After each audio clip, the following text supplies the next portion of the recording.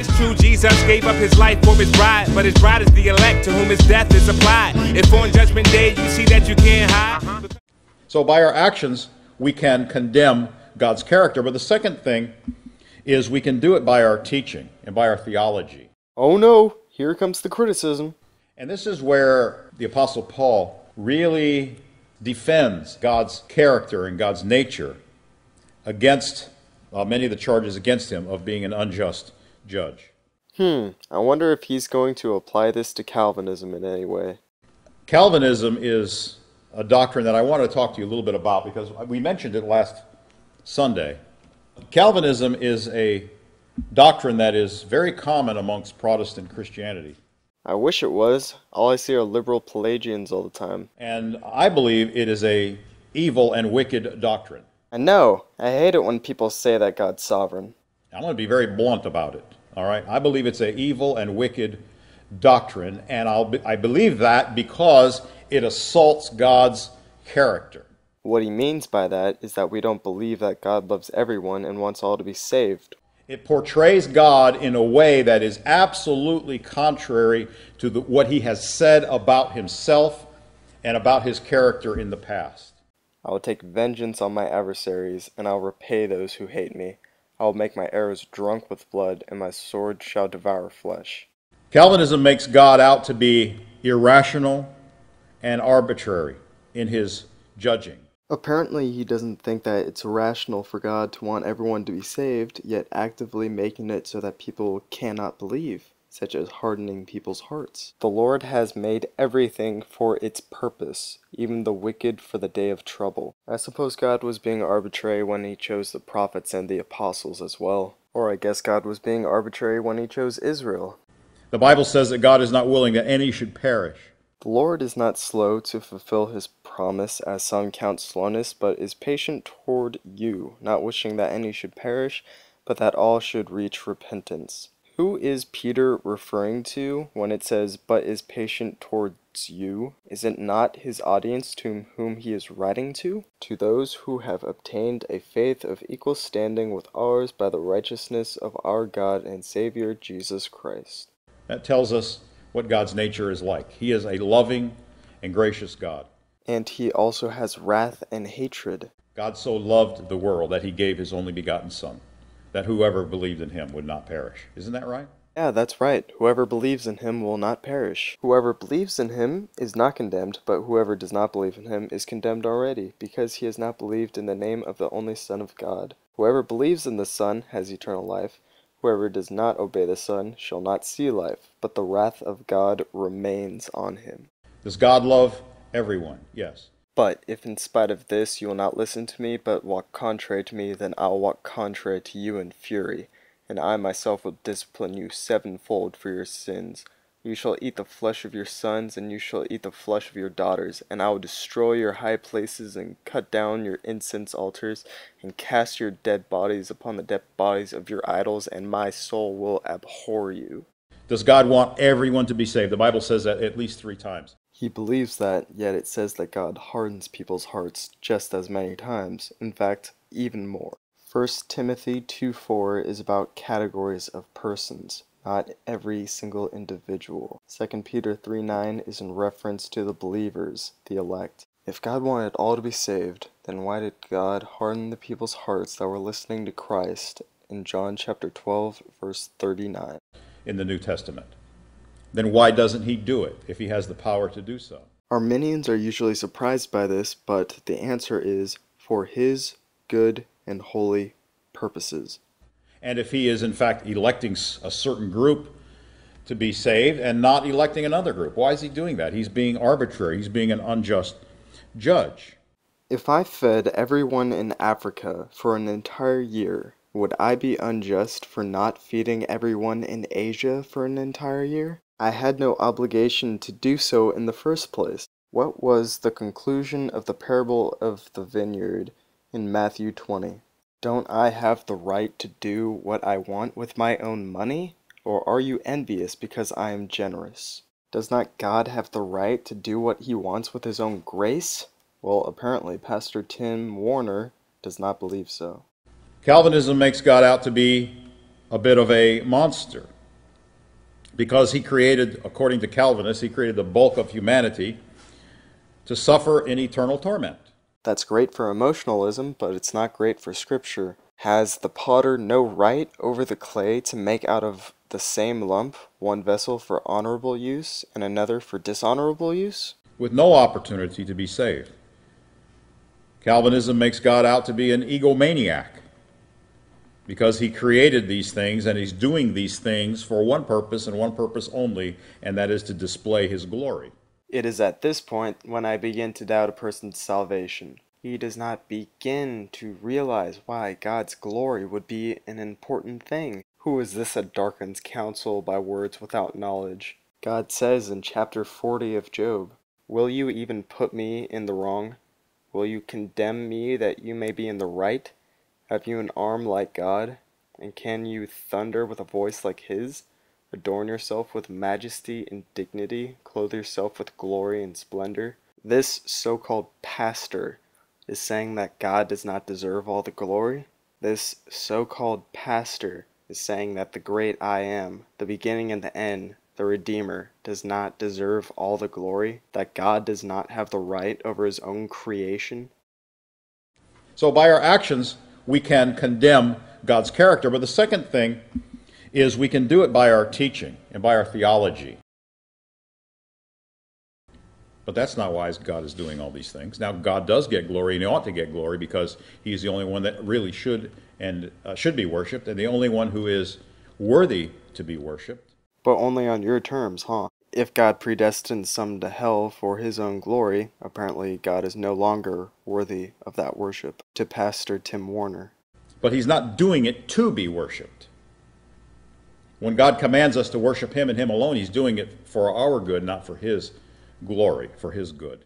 So salvation isn't about Christ's sacrifice or God's grace, but it's all about us. So worship isn't about praising God, but it's about us. By nature, God is worthy of worship, so he doesn't have to do anything in order to be worshipped. His very nature demands it. Calvinism makes God out to be a liar.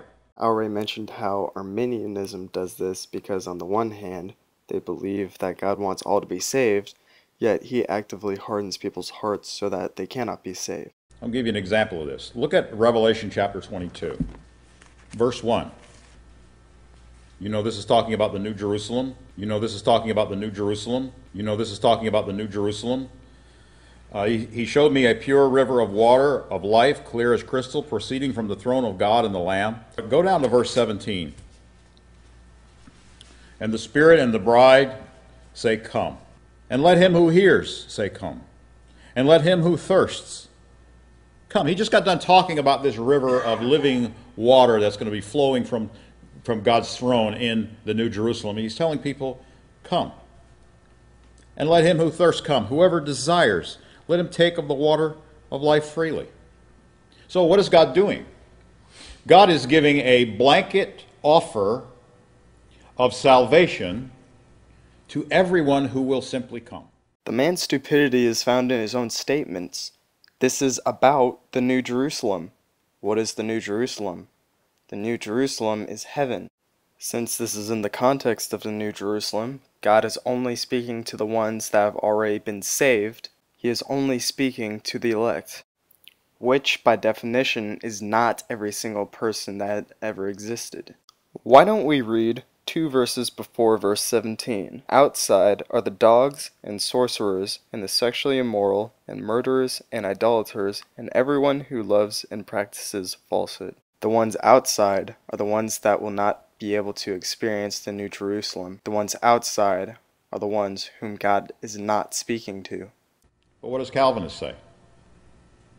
God has provided the way for only a small group to come, and he has barred the way to life to the rest of mankind. What then? Israel failed to obtain what it was seeking. The elect obtained it, but the rest were hardened. As it is written, God gave them a spirit of stupor, eyes that would not see and ears that would not hear, down to this very day. That's essentially what they say. So what does that mean then when we see offers like this that God makes to people generally? Whosoever does not mean that a person has the ability to do so in the first place. It just means those that do this, this will happen. But in the case for Revelation 22, he had the context wrong. When he says come, anyone who is willing may come. Even if it was in the context of every single person, Romans 3 says there are none that seek after God. The only ones that are willing are those whom God makes willing. And he can drink of the water of life freely. It's free. Unlike the grace that you demand from God, which makes it no more grace. What is God? If Calvinism is true, what is God doing here? He's giving an insincere offer, isn't he? Isn't that an insincere offer? If it is not really available to all, then why is God telling everyone that they can come? He labors upon this point to no end. It's in the context of the New Jerusalem, so it's the people that are saved and not every single person in the world. So this man is really digging a ditch for himself. It's insincere. We have the same thing in Genesis when God is speaking to Cain. You remember when Cain and Abel brought their offerings to God, and Cain, he gets all mad because God didn't accept his offering. You know what God said to Cain after that? He said, look, Cain, yes, you will also be approved. Right. But if not, sin lies at the door. He's telling Cain, look, you've got a choice. You can make a choice and you can be approved. Cain. Once again, it's a matter of cause and effect. God is telling Cain, if this happens, then this will happen. It is similar to Leviticus 26. It does not specify whether or not they have the ability of themselves to do so. It is a similar situation as in my last video when I was speaking on John chapter 5 verse 40. Yet you refuse to come to me that you may have life. It is not saying that they had the ability to come to Christ that they may have life. It was only specifying that they didn't come to Christ. If you'll simply change your attitude. Was Cain among the elect? Not likely. He went out after that and murdered his brother, and then God put a curse on him, right? Did God offer salvation to Cain? Yeah, he did.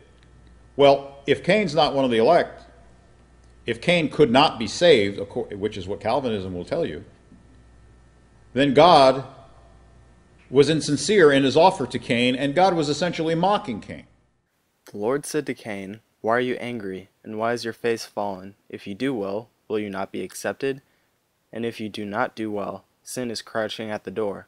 Its desire is for you, but you must rule over it." There is no free offer of anything. It is simply an explanation of the facts. If this happens, then you will get rewarded. If this happens, then you will be cursed. Is that the kind of God that ought to be worshipped and served? He simply fails in showing that God would be mocking Cain.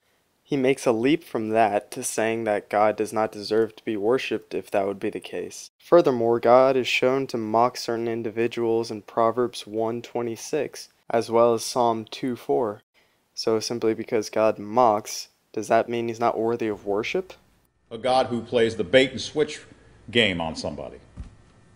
And you know what Calvinism is essentially? It feigns humility for man. Total depravity and total inability, yes. And exalting God's sovereignty, supposedly. Giving purpose to all things and giving sovereignty to his grace. At the expense of his holiness. And it's Arminians that make up rules that God must follow for some reason. You say, God is not holy unless he gives everyone a chance, forgetting that no one deserves a chance in the first place.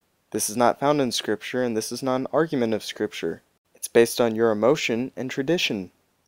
Of course, he doesn't mean a biblical definition of holiness, but only what he thinks holiness means, which includes weakness and failure to save those whom he wishes to save. At the expense of his character. They claim to be exalting God and bringing man down on his part because man cannot have any part in his own salvation. Right? So man is dust and dirt and worse than pond scum. All the false religions of the world is based on works salvation. Calvinism says we can do nothing of ourselves. And as the Apostle Paul said, I know within my flesh dwells no good thing. Mr. Warner hates the thought of being powerless, and he hates the idea of a sovereign God. And God is so great that he controls everything. Ultimately, Calvinism teaches that everything is done at God's direction and at God's command. And if you press that to its logical conclusion, it means that Satan himself is acting according to God's command. And if Satan is acting according to God's command, then who is ultimately responsible for all the wickedness and evil in the world? God. Which would be worse, God creating the devil, knowing exactly what would happen, and using him, and even predestining his actions according to his own good and holy will in order to bring glory unto himself, or a God that knows all of this evil is going to happen, and foresees that all of this evil, rape, murders, what have you, is going to happen, yet has no purpose or plan for any of it, yet creates it anyway, knowing that he'll have no control over it and having purposeless evil in the world. Would you prefer a God that knowingly creates purposeless evil? Or would you prefer a God that works all things to his glory and to his good, holy purposes? God's not a holy God. Not only that, we talked about being an unjust judge, but if God created man in this awful state so that he can't even exercise his will to choose what is good, then why is God holding him accountable? Finally, we get to the cry of the Arminian. Why have you made me like this? You can't hold me accountable unless I'm free. What nonsense. The Bible never explains any of that. In fact, it teaches the opposite. The answer is, who are you, oh man? To answer back to God. Who are you, Pastor Tim Warner? To make a reply back to God, saying, why have you made me like this? Has not God the right over the clay? Has he not the right over his own creation? Apparently Timmy doesn't believe so. Why is he torturing him in hell forever and ever, when in fact, he only did what he could do? He had no other options. Ultimately, that's what Calvinism teaches. Is that, they say that God is displaying his justice when he does that, but that's not justice. There was never a discussion of a person needing to be free in order to be held accountable for his sins. God hardened Pharaoh's heart, and God sent Pharaoh to hell. God hated Esau before he was able to do good or evil. In Isaiah 10, God sent the king of Assyria to attack Israel, yet God held the king of Assyria accountable for that, and he punished him for it. God uses evil for his good purposes. We only punish people when they make the wrong choices, isn't that right? When they have the opportunity to do good, but they refuse to do good, that's when they deserve to be punished. I would love for him to present some biblical evidence. Dogmatic repetitions do not make good theology. Because of their choices. And you were dead in your trespasses and sins, in which you once walked, following the course of this world, following the prince of the power of the air, the spirit that is now at work in the sons of disobedience, among whom we all once lived in the passions of our flesh, carrying out the desires of the body and the mind, and were by nature children of wrath, like the rest of mankind. But God, being rich in mercy because of the great love which he loved us, even when we were dead in our trespasses, made us alive together with Christ. By grace you have been saved, and raised us up with him, and seated us with him in the heavenly places in Christ Jesus, so that in the coming ages he might show the immeasurable riches of his grace and kindness toward us in Christ Jesus. We weren't free, we were dead. Truly I believe this. On the cross my old self was crucified with Jesus.